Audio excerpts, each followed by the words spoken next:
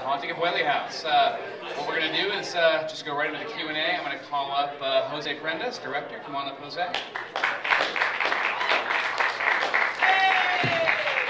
Hey guys, thanks for staying for the Q&A. I want to bring somebody up real quick because he has to go. Our very own SEAL, Howard McNair. Thank you. Oh, yes. Say a few words about working with me and the Ghost of the Whaley House. I thought it was wonderful working with Jose. He's really got a wonderful way of working with actors, and I think it's dark in here. Oh, sorry. Anyway, so I had a wonderful time, and yeah, I think that's been about it. I had a good time. I don't look like Seal though. Anyway, but yeah, that's it. I'm a man of many few words. I'm a man of few words, but I enjoyed it, and it was a great pleasure working with the Asylum team. Thank you for the opportunity. Well, we're grateful.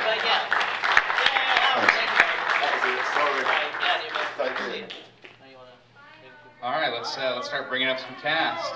Stephanie Greco, come on up. Penny, Our lead.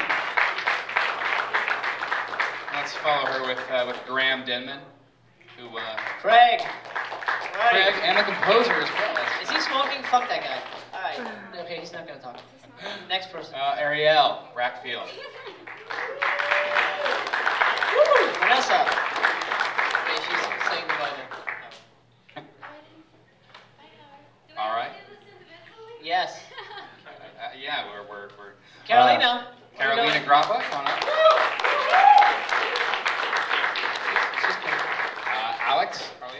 Alex is not here. Fuck that guy. He's on the list. Is he on the list? Yes, he is. What else is on the list? Maria, I know Maria's here. Maria. So Maria Olsen, our Scary Whaley Ghost, come on up. And Ralph Tarr. Ralph, where are you? Hey! Thomas Bailey.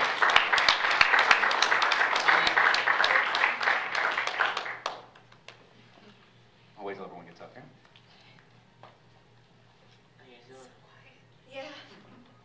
Someone should get Graham from the smoking section. You know what? Let's. I'll get him. Yeah, punch him in the balls. Please. Hey, Robert Younis, come on down. Officer Jones.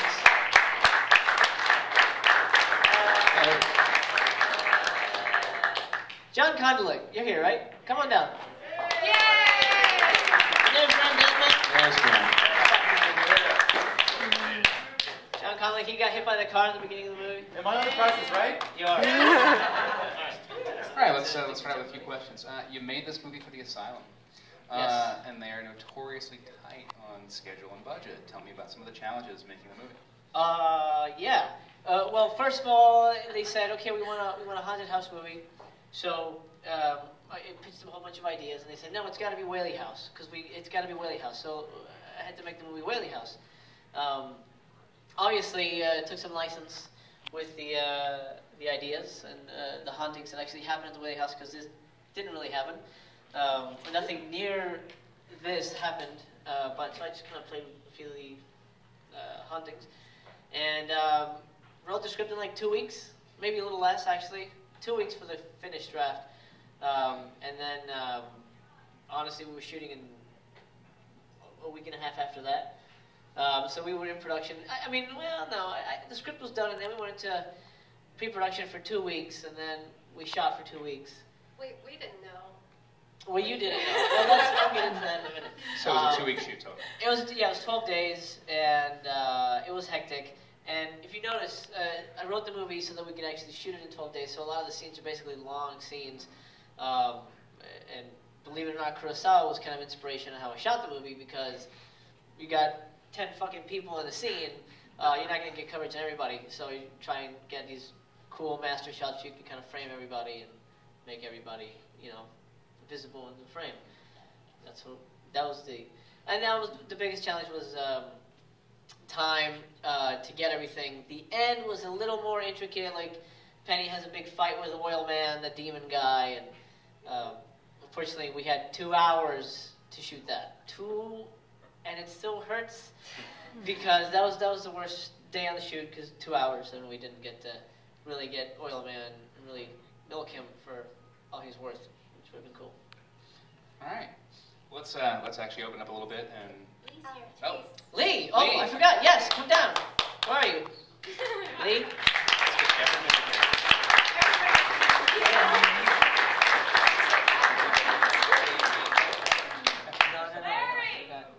She was the, Larry. Oh, Larry, come here, man. Larry. Sorry, pal. So Leigh chopped her head off, and Larry was the fellow in the beginning that did not want to go in the way. He was the smart one. You know what? Maybe I should, I don't know how far this stretches, but you keep that because you're hosting. I'll pass this. Yeah. Hello. Hi. Let's ask some basic questions that everybody can kind of answer. Number one, do you believe in ghosts? I do. Okay. And how did that inform your performance? Well, I was kind of on edge the entire shoot because this one over here has a tendency to pull pranks and practical jokes. So going in, and first of all, the house where we were shooting was apparently haunted. 3 people were murdered there? 3 people. Were actually murdered there. So I was a little on edge the entire time. That probably helped me. Just looking over my shoulder every 5 seconds. But yeah, I mean, I do believe in ghosts. Thank God I haven't seen anything yet. But yeah. Do you want to talk about how you got the role? How much fun that was?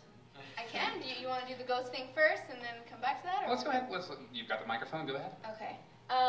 Okay. Jose wrote this script. We've known each other for maybe 5 years. And he called me up. He said, I'm writing this haunted house story, and I think you'd be great for the lead, Penny. He had me come in, put me on tape for the producers. That was like maybe 2 weeks, a week and a half before we started shooting. Yeah. So they sent the tapes over to the producers, and we were waiting and waiting and waiting and waiting. The same thing with Arielle. We kept calling each other. Did you hear anything yet? Did you hear anything? We're waiting and waiting. Finally. That's a practical joke because they played too. Oh, maybe I don't know. I'll be here forever. But 3 days before we started shooting, Jose called. 3 days. 3. To do that entire script. Yeah. Prepare for it. But so he called. It wasn't my fault. No, it wasn't his fault. It was the producers taking forever to make a decision. So they finally did, and The Jose people that called. giggle know. And Jose called, and he said, "Yeah, so I have some news. You got the part?" And I was like, "Yeah." I was at work, so I was trying to be quiet. But I was pretty excited. So then we had 3 days to prepare for a 12-day shoot, and I think I was in almost every single scene. Yeah. So that was a little intense and scary and lack of sleep, and it was intense, but it was fun and totally worth it. I hope everyone enjoyed it. So Yeah. All right. Arielle, are you a believer? Okay, so funny story. I come off as a little bit of a smart ass.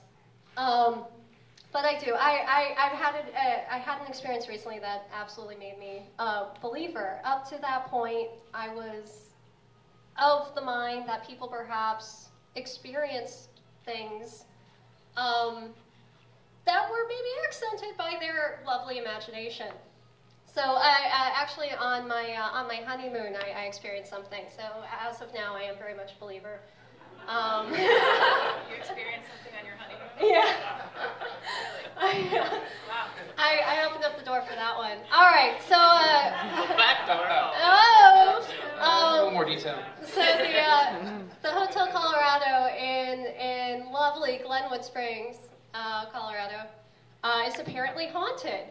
And my newlywed husband and I were not aware of this fact, even though we were Colorado natives, and decided to stay there. And one night, at about 2 o'clock in the morning, I wake up from a terrible dream to a pounding on the wall. And thinking that might just be really obnoxious guests next door, I was freaking out a little bit, but not too much. It started getting louder and louder and louder, and it sounded like there were bowling balls eventually hitting the wall. So that was very frightening. I'd retreat to 3-year-old mode where I'm like under the covers and hiding and hoping that the noises go away.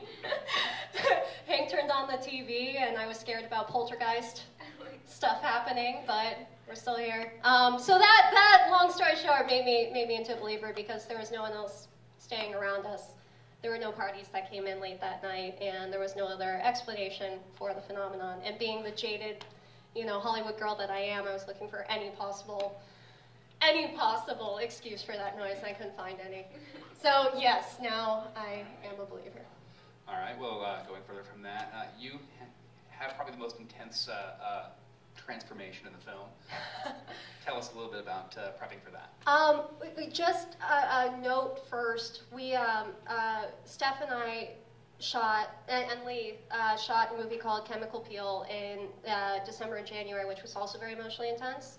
And then right after we wrapped that, Maria and I were shooting a movie called Live in Fear, which was also very emotionally intense. So I was well past the point of exhaustion by the time that I got on to Whaley. Not that I'm complaining, but I was running on empty from day one. And fortunately, I felt safe enough with Steph, with Carolina, with Graham, with Alex, with Jose, with the entire cast and crew, where I was able to really pull everything that I possibly could and delve into it. And plus, I'm a little bit of an emotional whore, so it's fun. That's the fun side, is knowing you can go balls to the wall and be okay as soon as they yell cut. And again, thankfully, I had an amazing cast and crew to work with, where I was able to go to those places safely. Well, almost safely, I'll say. Almost safely. Yeah, the prank that I was telling earlier. So Jose says, yeah, someone else got your part. And this is while we're shooting Live in Fear, and I'm like, you fucker. You fucker. I don't remember that. Sounds like you. She's traumatized. And but it turned out the next day that he was just totally messing with me. I hope.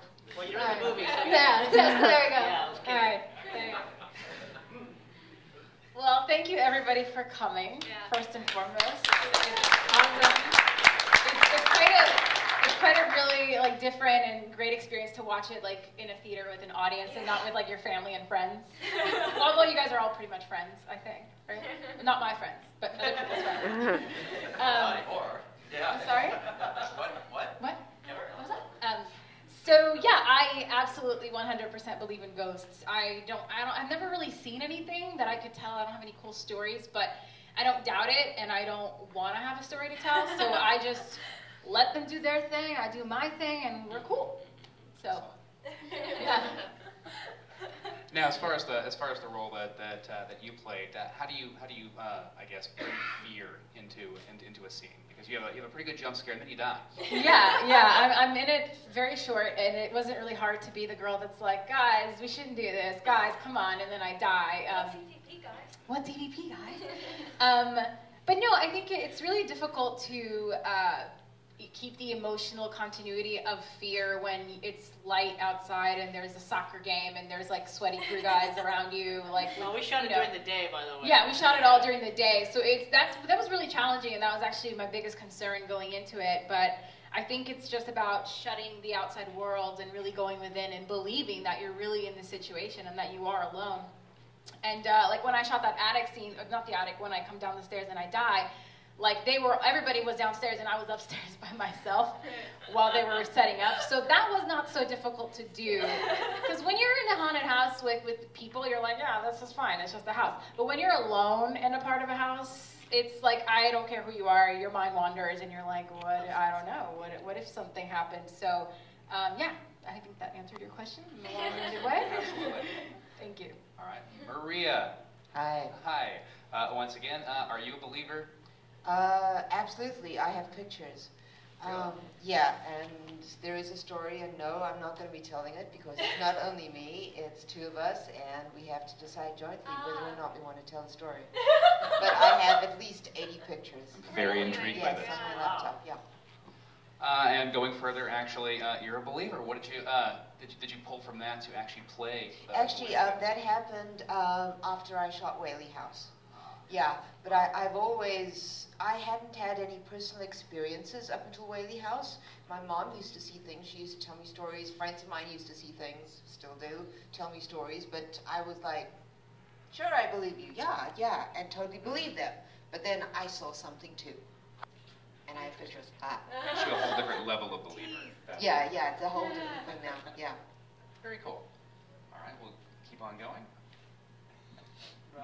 I'm actually a little bit of a skeptic about ghosts, but my wife isn't and claims to have had a couple of experiences that when I wasn't around. But after having me sit through, I don't know how many hundred celebrity ghost story episodes, I'm certainly not going to call any of them out. So, and for the purpose of the part, I just got myself into being a ghost, trying to figure out what that would be like. Such a great ghost.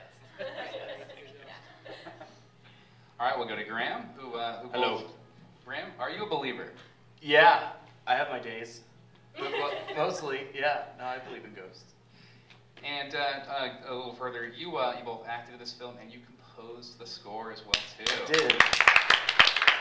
Thank you. Tell us a little bit about juggling those two different responsibilities. Well, as far as the acting goes, Jose called me one day and he says, "Hey, I wrote this part in the movie for you. You don't have to audition, blah, blah, blah. You got it. You got it." And then I fucking had to audition. It fucking sucked. Not my fault. I hated that. I know it's not your fault. I know. That was the producer's fault, right? That is, yeah. Yes. But Jose was a fan of my music. I'm a singer-songwriter, and up until this point, I'd only done like my own acoustic music and sang and stuff. And he says, "I really like your music. Like, what would you think about doing the score for the movie?" And I was like, "Well, I'm not gonna sing like a bunch of emo shit. What's that gonna be?"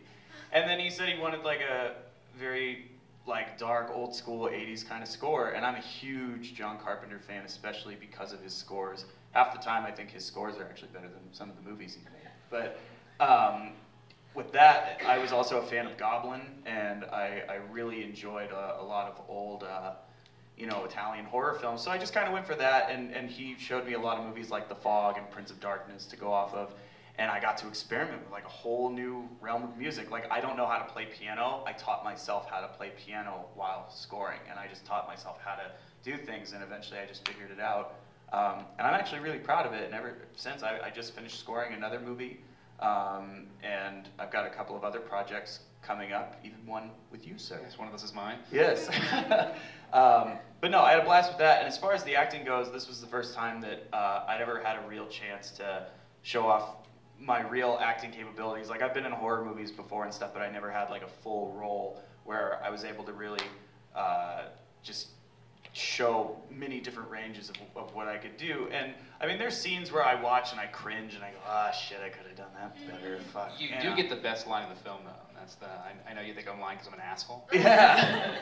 I think the best line in the film was in ADR, which for those of you who don't know, ADR is when you go in and you record the voiceovers that they didn't catch on set so that they can fill in the space. And there was one where Carolina goes, "Holy crap, what's wrong with Seal?" And I think that's like, that is the most like non-racist thing I've ever heard. It's super funny though.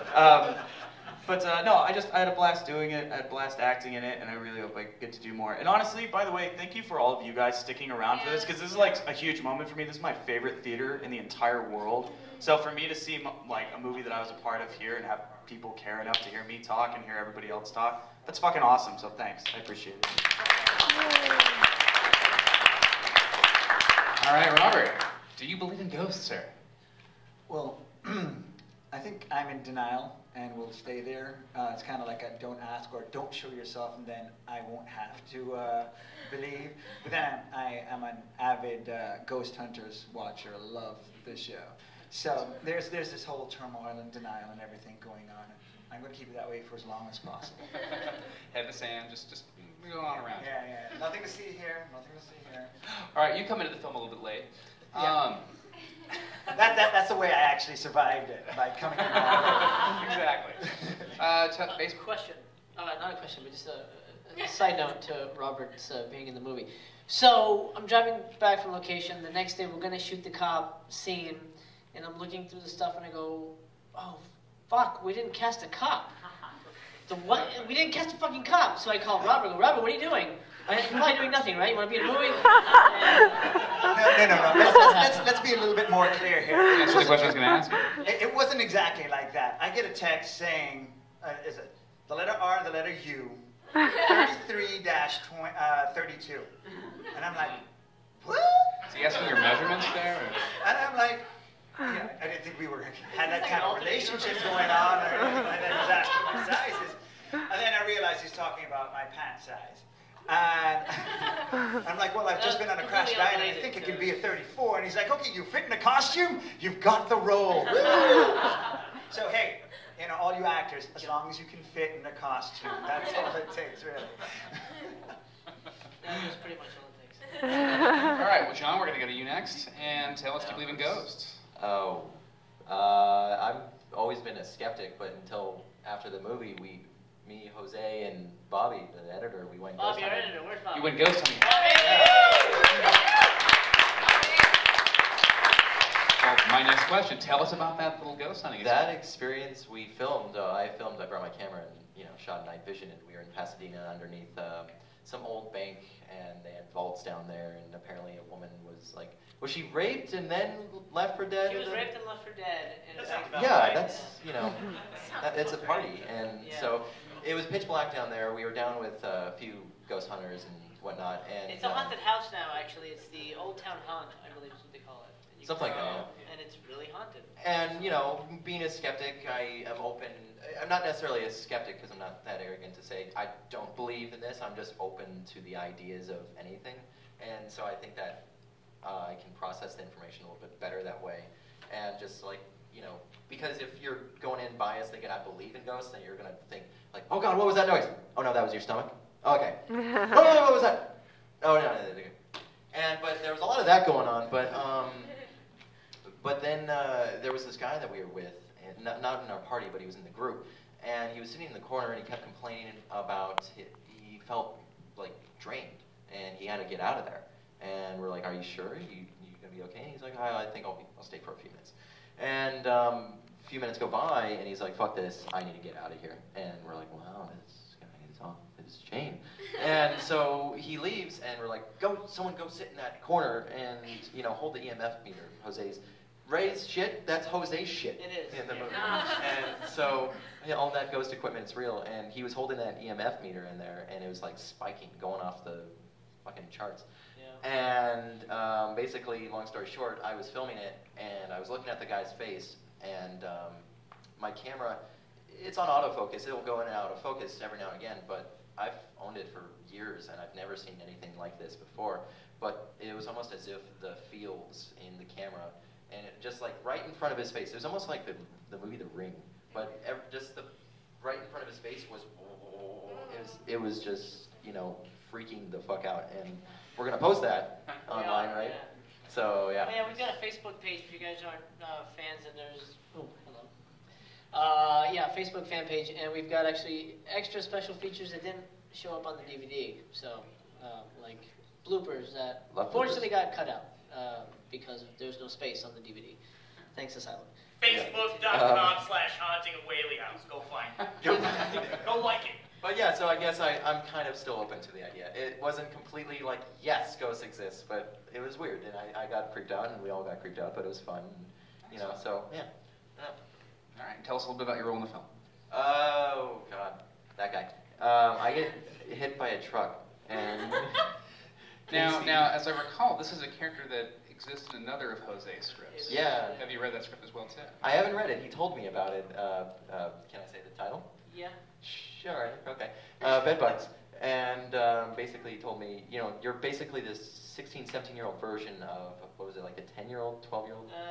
12 or 14. 12, 14-year-old. And he's like, you're the leader of the Goonies. You're Mikey from Goonies. And I'm like, oh, okay. What does Mikey act like as a teenager? But...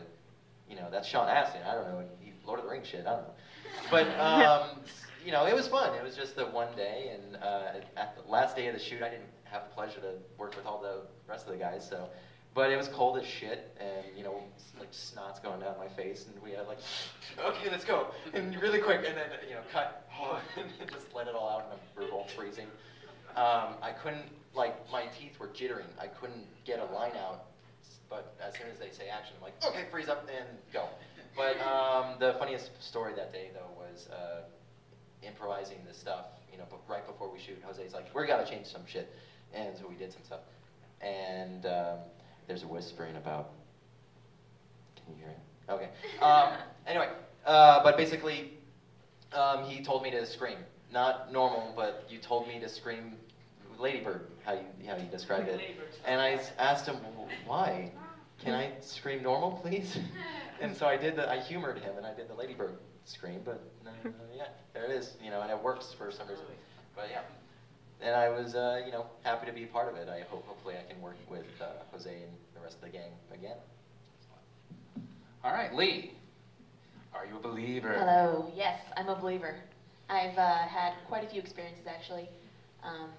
I don't know if it made it on to the extras, but we did. It did. It did? Yeah. Well, then you should go watch the extras.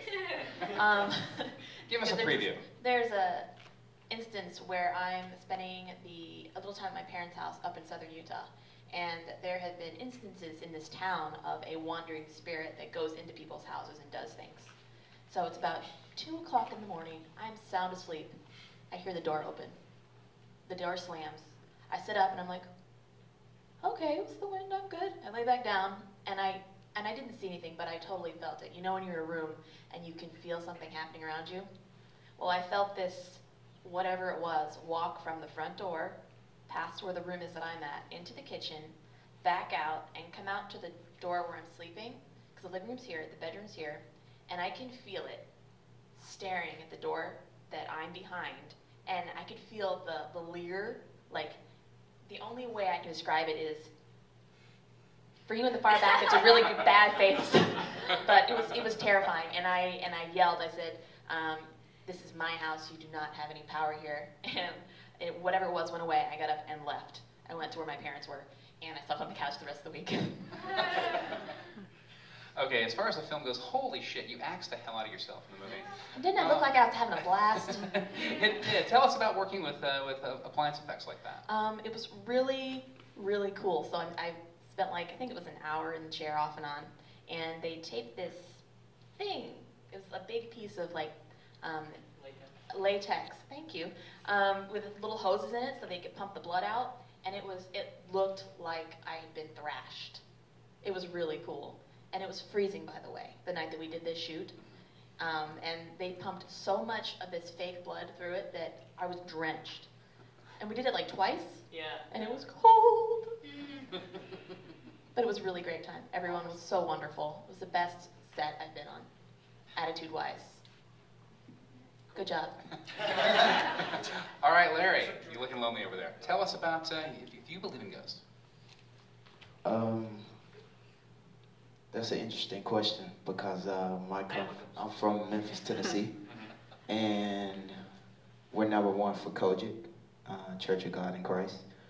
And I was raised understanding spirits and how they can inherit people at different times. So you deal with people based on their spirit, not necessarily who you believe they are.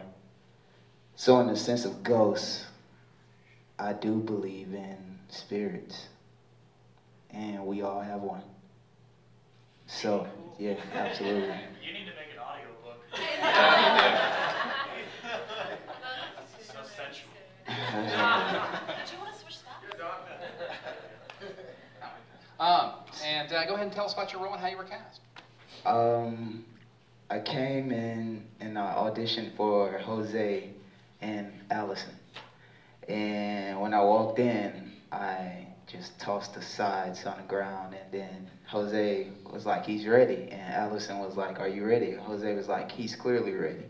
And I did that scene, and Jose was like, okay, thank you. And then I was like, wow, okay. I know what that means. That means get the hell out of here, right? So, I've been an artist in this industry for 3 years now, and that was very early in my time. And I was still understanding the whole process of walking in rooms. So I went back and I spoke with Jose again. I was like, hey man, I know you don't know me, but I would love to give it another shot if you don't mind.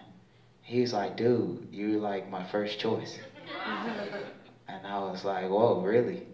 He's like, yeah. I was like, because man, if you give me another shot, I promise you, you're gonna love it. He was like, no, don't worry about it.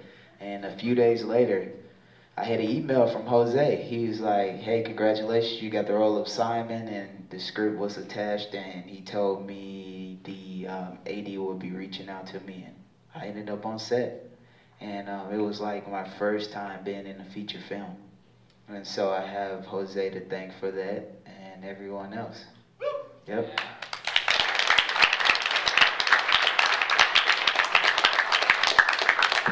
I say that to all the actors. No, you got it. You got it. You got this in the bag, dude.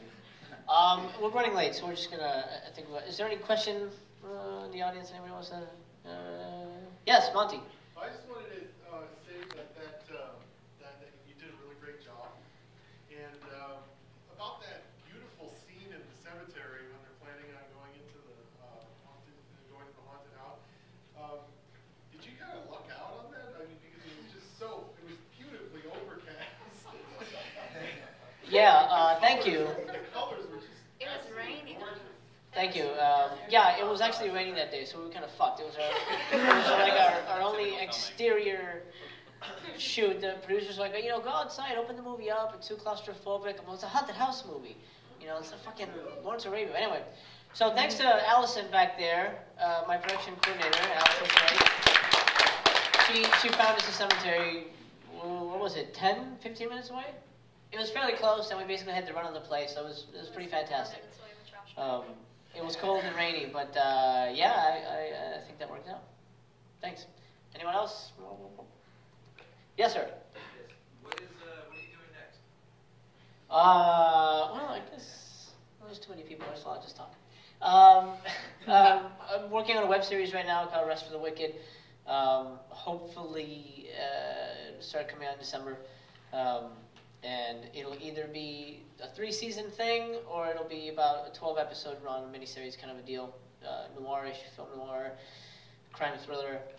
Then in January, we're right now writing a script for a kind of a David Cronenberg type movie about music as a drug, and that was going to be really freaky. And we're probably going to shoot it for less than we shot this movie, just because I don't want to wait around for money. And I'd rather just do it. And I've got the actors, and I've got a camera. Kyle, thank you, sir. And yeah, so that's what I'm working on next. Do you want to plug H&G real quick? Sure.